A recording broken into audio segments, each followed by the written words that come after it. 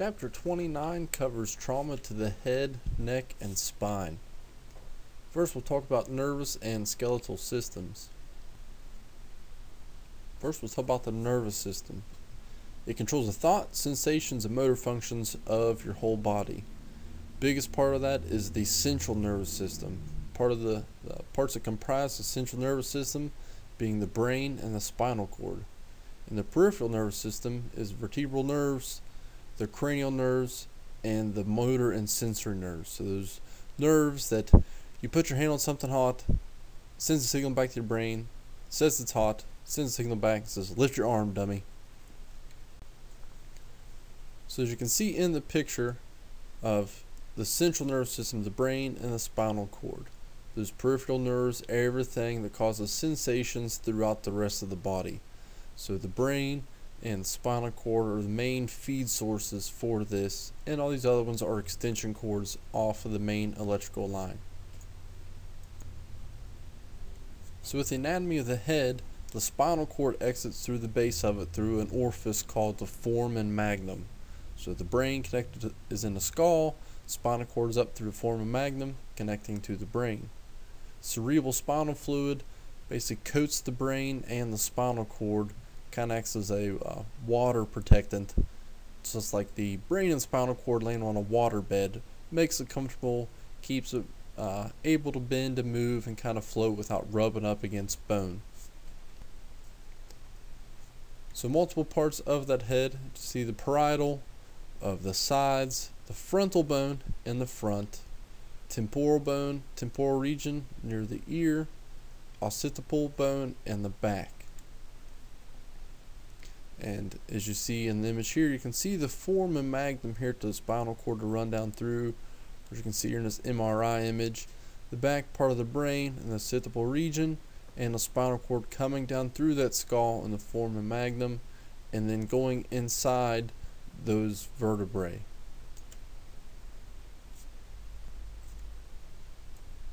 So with the spine, you got the skull, and then you have all your different sections of vertebrae. Atlas and axis are your C1, your C2, those very top vertebrae. So atlas and axis, alphabetical order of C1 and C2. Those are the big ones. Any damage to those, generally death. So of those cervical spine, along with C1 and C2, the atlas and axis, there is 7 cervical vertebrae. In the thoracic, there are 12. In the lumbar, 5. And then the sacrum is a solid bone as well as the coccyx of the tailbone. So cervical, you eat breakfast at 7, thoracic, lunch at 12, and lumbar at 5. So that's 7 cervical vertebrae, 12 thoracic vertebrae, and 5 lumbar vertebrae. Now we'll move on to talking about injuries to the skull and brain. So scalp injuries are very deceiving in how bad they are. The scalp has a lot of blood vessels, so it can be profuse bleeding. So if anybody's ever busted their head or seen someone with a busted head, generally a whole bunch of blood coming from a very small wound. So actual injuries to the head generally are superficial, just to the venous bed, just cutting a small cut, but if there's a whole bunch of vessels in the head, it'll cut through a bunch of vessels. So a lot of just cuts and nicks to the head look much worse than what they are. Actual injuries to the skull are classified as open or closed head injuries. So of course, open head injuries, you can see the skull, sometimes the brain. Closed, everything's still intact. So here's a nice picture of an open skull fracture. So you see it going down through the flesh, a crack in the skull, seeing down deep in, seeing their inner thoughts. Another indicator of skull injuries are what is known as a battle sign. As you'll see, the reddening and the bruising behind the ears and raccoon eyes. So generally raccoon eyes is an indicator of a skull fracture, and the battle signs is an indicator of a basilar skull fracture. So that back of that skull is broken.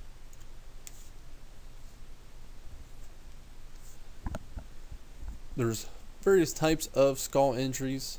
There can be the linear non-displaced, basically just a blow to the side of the head caused a crack.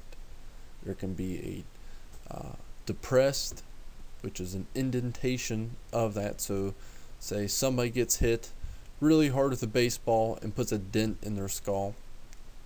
There's open, like in the picture before, or an impaled object. Basically all these are simple BLS management things of just controlling bleeding and getting them to a trauma center, and if it's impaled, stabilize it.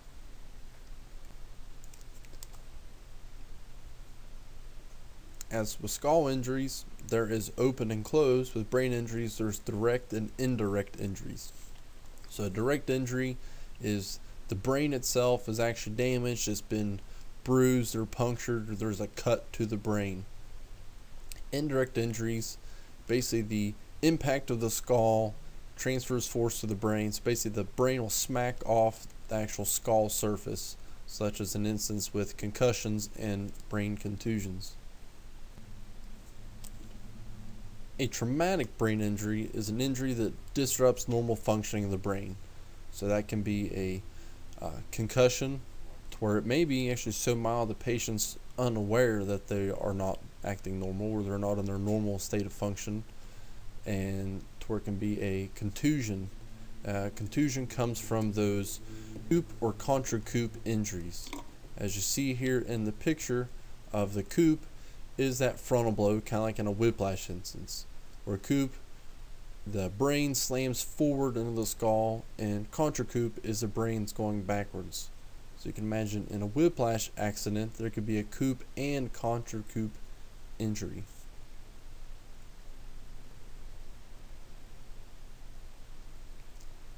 So with those traumatic brain injuries, there can also be those lacerations, actual cut to the brain from those direct injuries, as well as hematomas.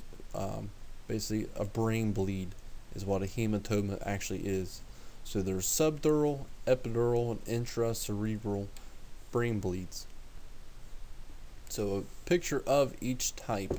So a subdural, you see the bleeding is below the dura. So sub being below, like a submarine goes below. Subdural bleeds, so below that dura mater, which is the outer layer covering of the brain.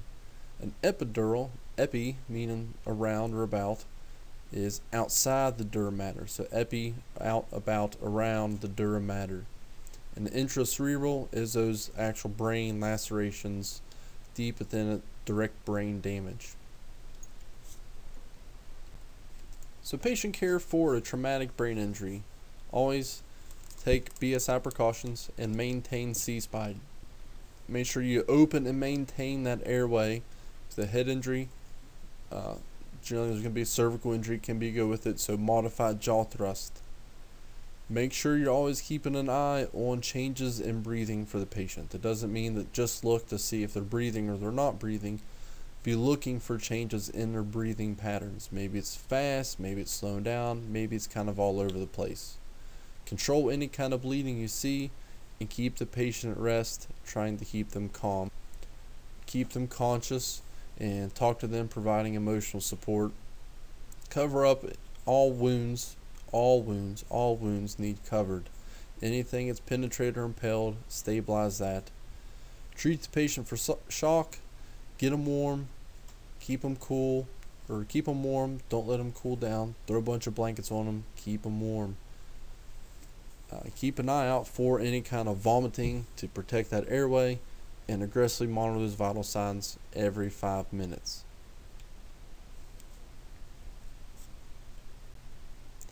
So now we'll talk about ICP, intracranial pressure, not the old crazy clowns. So with ICP, that's when that hematoma, that brain bleed, gets so bad it increases that pressure in the skull. So the skull is a solid surface, so whenever stuff starts coming in there, that skull cannot expand. So the pressure inside is building up and building up from all the blood and everything starting to build up in there. So it can get to the point where the ICP builds, pushes on the brain, and ends up developing into neurological abnormalities. Sometimes depending on how bad the bleed is, exactly where it's at, if it's an epidural, subdural, however it is, depends on how time or how long it may take for those abnormalities to occur. Sometimes it can be instantaneous, sometimes it could be weeks or days for those issues to arise. So symptoms with increased intracranial pressure is rising blood pressure and a slowing heart rate. Together, those are known as Cushing reflex. Also with that, there is a term called the Cushing's triad meaning 3, to where that would be the Cushing's reflex, but with a change in breathing patterns. So triad with a 3 of increased blood pressure, lowered heart rate, and crazy breathing patterns. Generally with that, there's always going to be the altered mental status. They'll be out of their mind. Also have dilated pupils, maybe both, maybe only one, or slow reactions to those pupils from hypoxia and the pressure on those cranial nerves. So what's talking about with the crazy breathing is called Cheyne-Stokes breathing.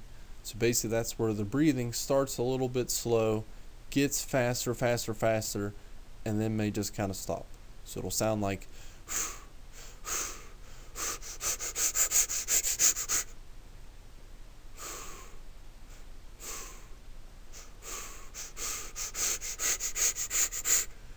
so the pressure herniating on that brain will drastically change those breathing patterns.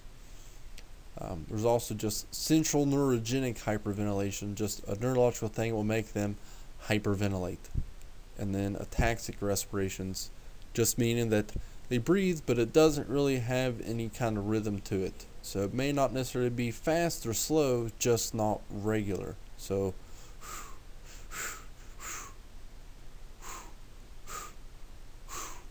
just there's no pattern, no rhyme or reason to how they're breathing. It's just like the patient can't make up their mind how they want to breathe.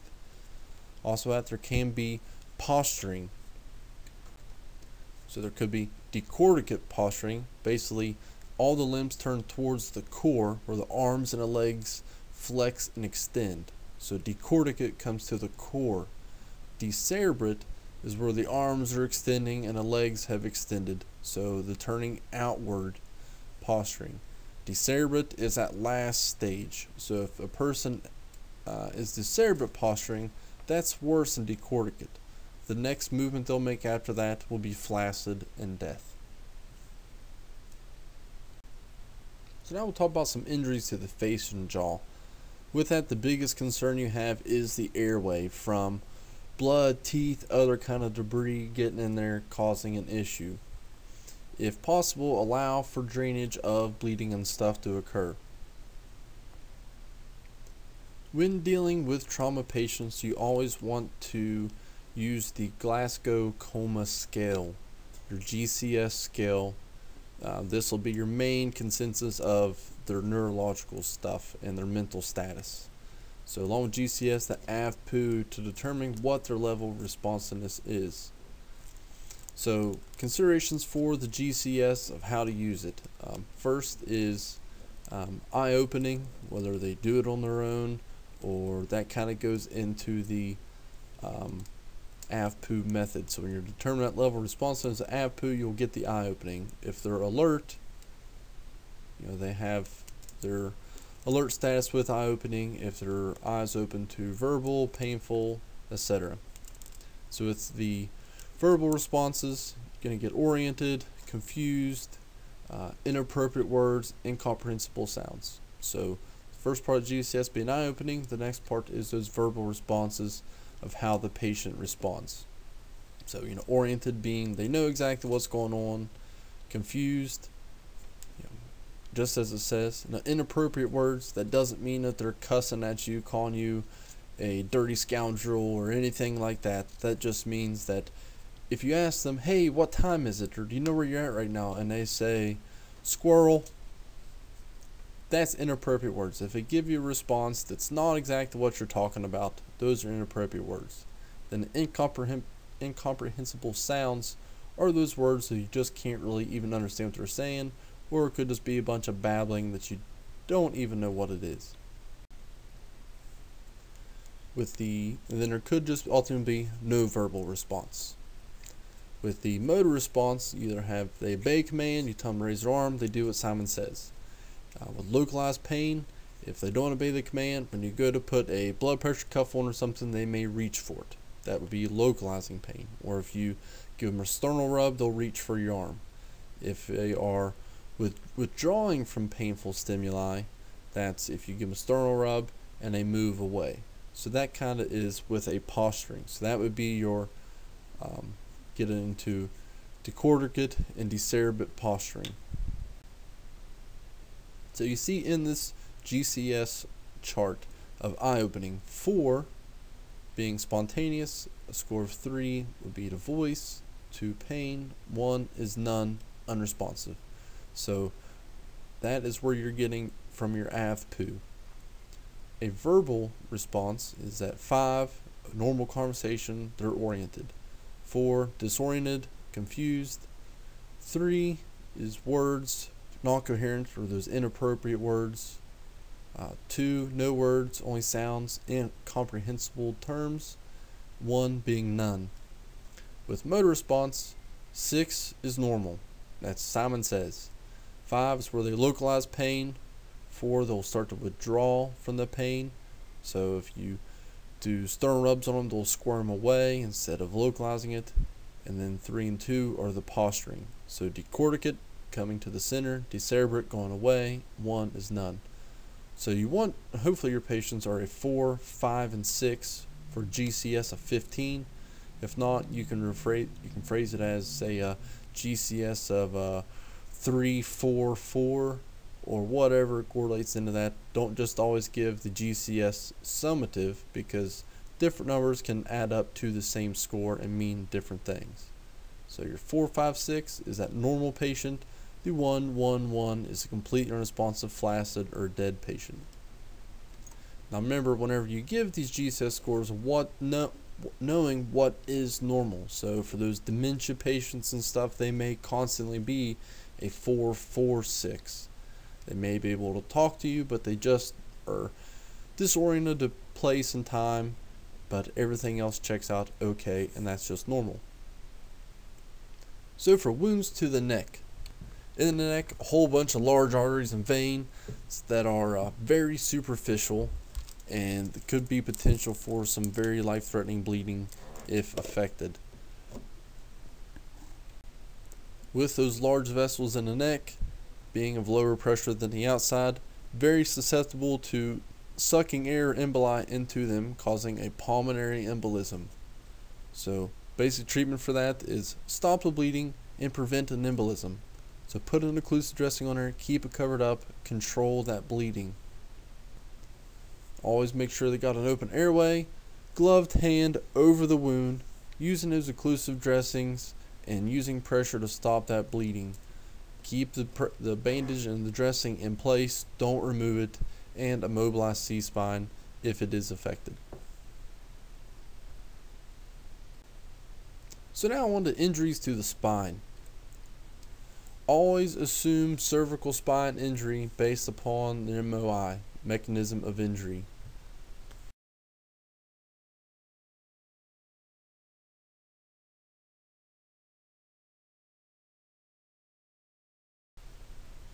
So some illustrations here of some mechanisms of spine injury.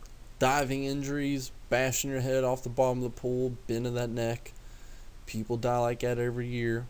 Impacting into the windshield or other objects in a vehicle in a motor vehicle accident, or those reaction and impacts from, say, rear end type collisions, those whiplash injuries of coupe and contra coupe.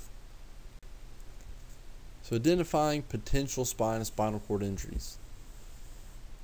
Always assess that mechanism of injury, so a quick scene assessment to get on there possibly what happened, and giving that good general impression of the physical condition of the patient. So some high risk mechanisms: falls from greater than 3 feet or down more than 5 stairs. Yes, it doesn't seem like 3 feet is a whole lot, but depending on how they fell, it could be very dangerous. Also axial loading, those compression injuries such as the diving and spine injuries. So think about the opposite motion of a crinkle straw. Take a crinkle straw, you pull it out, crackles and pops. The opposite way, pushing it back together, crinkles and pops. That's an axial load injury. Also, high-speed motor vehicle crashes, especially with rollover or ejection of the patient. So using those detective skills to see what happened, trying to determine any kind of energy or force that's made movement on the spine beyond its normal range of motion, such as things like whiplash. Also, some underlying medical issues could cause those injuries to be much worse.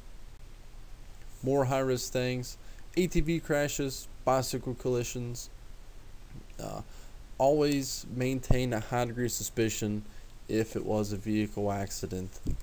There's numerous other things that go into it, but just be trying to put on your detective hat and see, possibly be thinking outside the box. Could this have caused neck injuries? And then always really good assessments on that patient. So if you're assessing on them and you're feeling across all this process of the spine and you find pain or tenderness, those are hugely important findings. Every patient you find who has pain in the neck on the spine needs to be on a backboard and completely immobilized. Also, any paralysis of the extremities, of course, is a very pertinent finding, or any changes in their neurological function or overall pain and tenderness anywhere along through there, or any kind of impaired breathing. Also, if you find a priapism, meaning a lower lumbar injury, could affect the nerves of that external genitalia, causing a priapism. If they've defecated, if they've had loss of their bowel or bladder control, or any kind of deformities. A neurogenic shock, meaning basically they're in shock, but you don't have the crazy heart rate coming up, blood pressure dropping, just the blood pressure has dropped. So what happens with that neurogenic shock is there's a damage to the spinal cord, and the signal coming from the brain to those vessels, tells the vessels they don't have to know what size to do, so they just open wide open. So below the site of the injury, so say if you break your lower back, the cord's cut, all the vessels below that open wide open. So all the blood, it should be evenly distributed, goes down to those lower extremities where those vessels are really wide. So those lower extremities below the site of injury will be red and flushed, and above it will look shocky, that pale, cool diaphoretic. Also, in assessing them, in those secondary assessments, you can assess the dermatomes of the patient. So basically, the body surfaces that are covered by a single spinal nerve that will be able to use to identify any kind of loss of function or the extent of neurological damage. So with this patient, you'll see in the illustrations here of the different colors of the cervical areas, the nerves that affect there, and the thoracic, and the lumbar regions of how they affect, and the sacral nerves. And see where those will correlate over to the side of those cervical, thoracic, lumbar, and sacral nerves of where they affect on the body. So you can see in the upper torso, those nerve pathways run side to side, whereas in the lower extremities, they kind of run vertically. So when you assess that patient in secondary assessment, you'll kind of, starting at the feet, you'll go to the head. So you'll start at the feet and just swipe sideways across different places. Light touches or slight pain to see if they can feel any of that. Then when you get up, just around below the pelvic, or right at the groin region, below the belly button, you'll start to go upwards. So that way you're crossing across the nerve pathways. So then you'll go here and kind of go up the sides of the body, seeing if they feel any sensations or anything like that. And then also, you see on the back side the sacral nerves, generally they're going to be on the backboard when you're doing this. But just a good note, when you take patients to a trauma center, so to test the sacral nerves, where that's around the buttocks, one thing that ER doctors will do to assess the dermatomes of the trauma patient, they will stick something up their butthole to check the sphincter response to make sure there's no neurological damage to there. So they'll feel all the way back down through this, checking all these, and then to check the sacral nerves, they will stick something up their bum.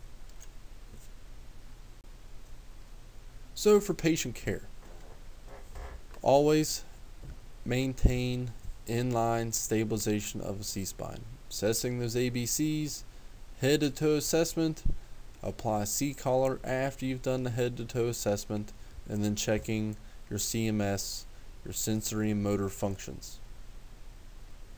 So spinal mobilization, it's kind of changed a little bit over the years. It used to be to where even low risk patients were treated like they had a spinal injury, to where if you're in a car accident, you're getting put on a backboard. That's just how it is. There was no gray area, it's just black and white.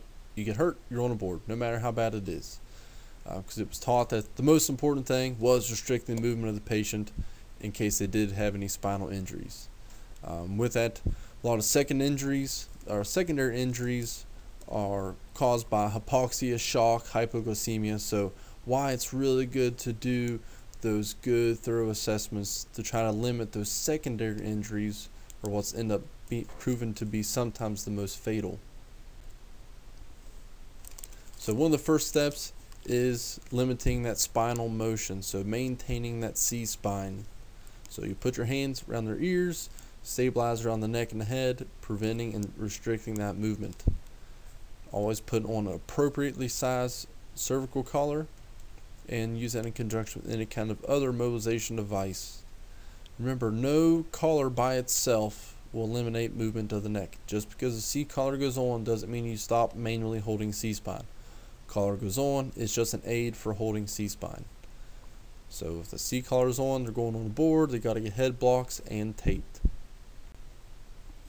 The cot by itself will provide good restriction of movement, but still the most definitive thing for trauma patients is being put on a long backboard. There's some other ones coming into place like vacuum mattresses and mobile and bendable boards where they'll kind of contour to your spine. They're basically like a bean bag that you suck all the air out of and they'll fit to your shape. But still, in most systems, it's still the backboard, especially those patients having pain and tenderness in their spine areas, or just when you're going by your gut that they are injured. So put on that C collar.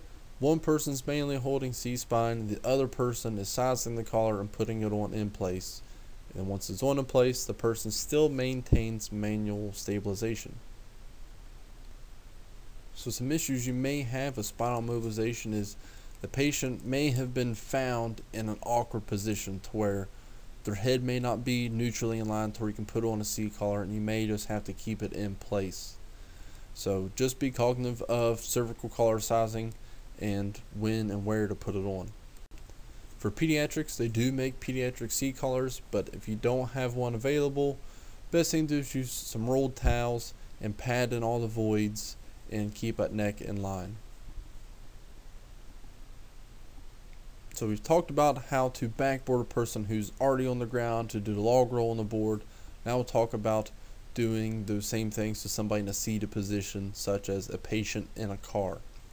So with low priorities, patients who don't need out of the car right now, but they're kind of hurt, but everything else is pretty stable, you'll use a short board or a vest type of mobilization device such as a KED.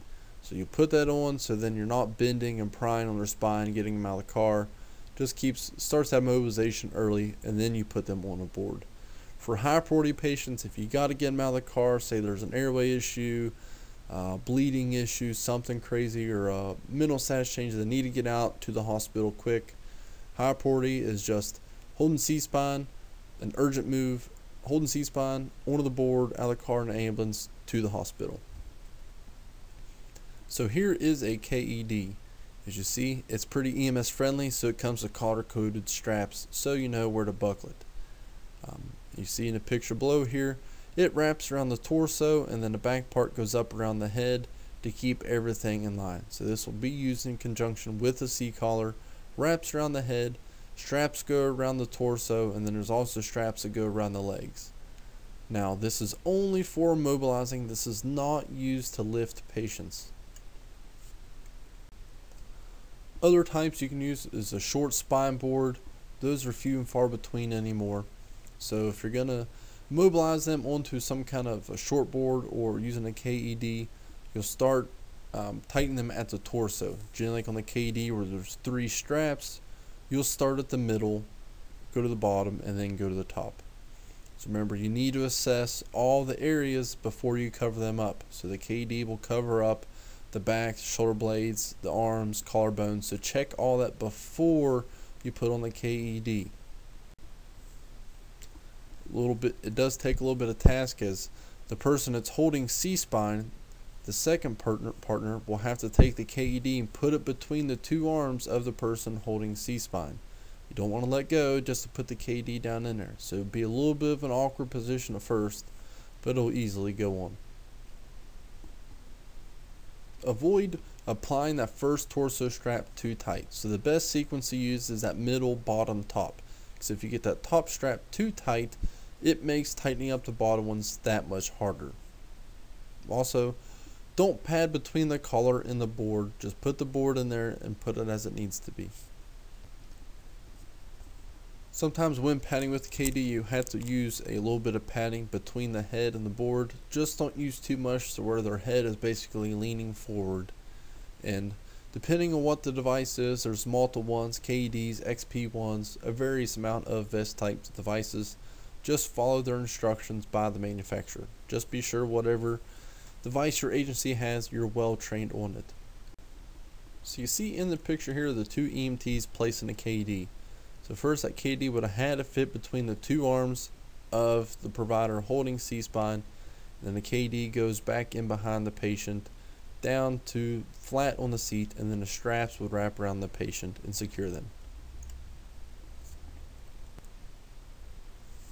For putting them on a long backboard, standard method of log rolling the patient and padding any kind of voids that you see, especially some of these older patients that kind of have a bend in their spine. You may have to do a lot of padding so they're not on there like a turtle on its back. When strapping, always secure the head last. Even if you get the other straps on there, securing that head last to the tape blocks everything is the last thing to be done.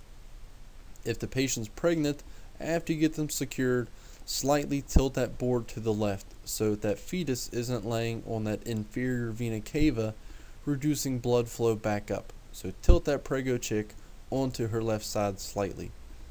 And then straps across the upper chest, pelvis, and the thighs, just avoiding strapping over a site of injury. Whenever you're strapping little ones, always we're probably going to have to put some padding under the shoulder blades of generally at least a kid under the age of 6 to keep her head in an anatomical position.